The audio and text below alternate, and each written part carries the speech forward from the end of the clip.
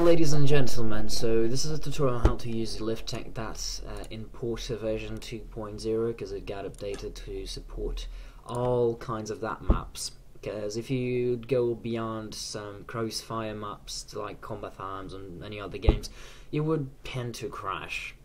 So this will fix everything, and also now you can import a ship map from Crossfire because it also used to crash. Anyhow, this is how you use it. So if you don't buy the package, you'll get this zip file, so LithTech.importer. You want to go ahead and export it, so that's exactly what I'm going to be doing. So LithTech.importer. And in here you're going to have a LithTech data importer Unity package. You just open it, import it to your, how do you say, to your project in Unity. And you're going to have also a edit.exe. You might be missing a DLL. I'm not sure if you are going to be able to open it right away. You might have some, you need to install some stuff. Well, just Google the DLL, make sure it's not a virus, put it in the folder, and it's going to work like a charm.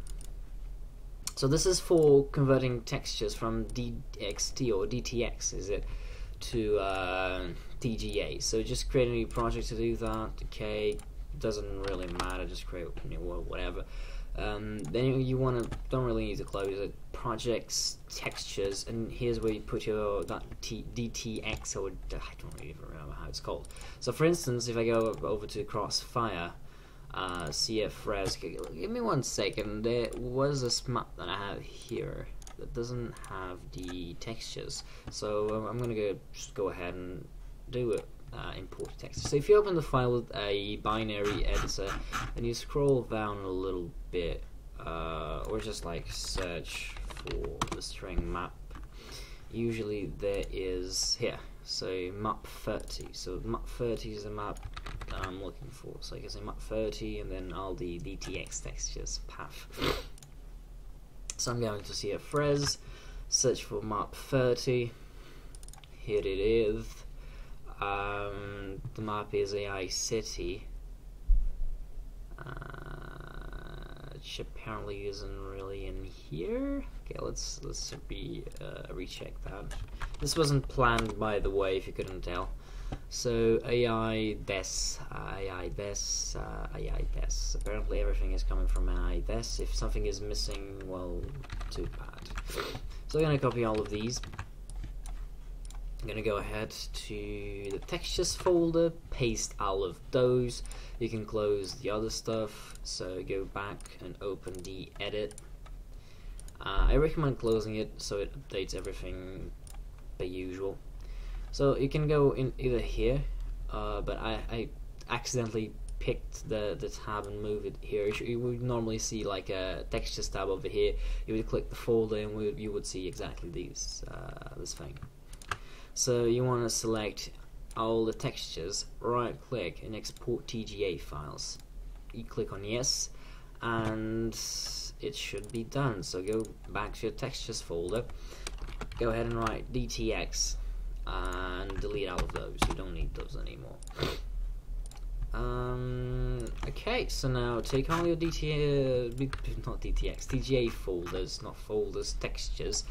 You want to go now to Unity, create a resources folder.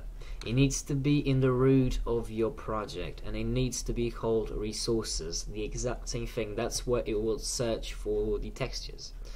So you open that resources folder and you want to place everything in. And if these were in a folder on the res file, you want to put them in the same folder like you see here versus floor, and then the textures in there. You want to make sure everything is right and dandy. So that's good. I'm gonna go ahead and copy those to my resources folder. Oh, apparently I had them. Oh, whatever. So okay, now you're good to go. All you need to do is put your DAT file around in here. This is a DAT file. You don't need to make any changes. Just right click, LithTech, convert DAT. It can take a little while, not much. So okay, let me just make sure I can. There you go.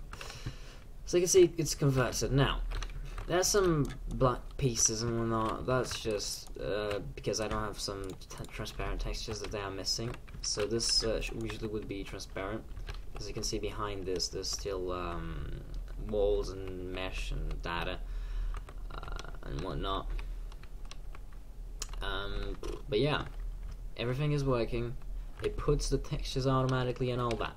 Now, for you who don't want to use it inside Unity and want to export it, there's an asset store. There's a, if it loads, there's an asset called OBJ Scene Exporter. Let's see if there you go. Scene OBJ Exported. So you can just import, download. It's free. You download and import this package. Then you go ahead and go to File, Export, Wavefront, OBJ. You want to make sure you set this to automark text readable, and you export. And that's gonna give you a OBJ file, which if you import to Blender, make sure to put on texture mode so you see all the textures. It is gonna have all the textures already applied, which is pretty neat. So just for, I don't know, I'm gonna show you some other combat arms maps. So Warhead, I don't know if you know it. These take a little bit more. I guess they have more geometry.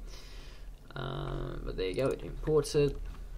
So if I walk around the scene, there might be some pink objects. This is because I have some FX textures missing from a folder called FX.